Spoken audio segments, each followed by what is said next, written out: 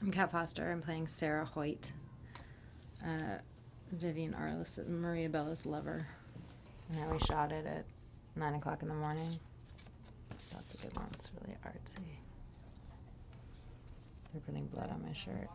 Am I worried about spoiling things? Does it matter? Oh yeah, because then I like murder someone and I get murdered. So much to do. I was very excited.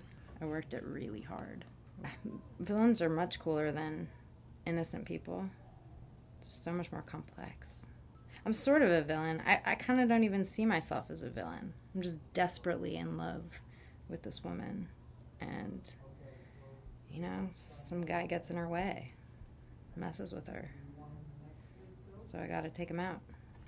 That's spit. That's dried, crusty spit on my cheek. Sweet. That's me on the monitor dead, playing dead. Super difficult, actually. Don't underestimate how difficult playing dead is.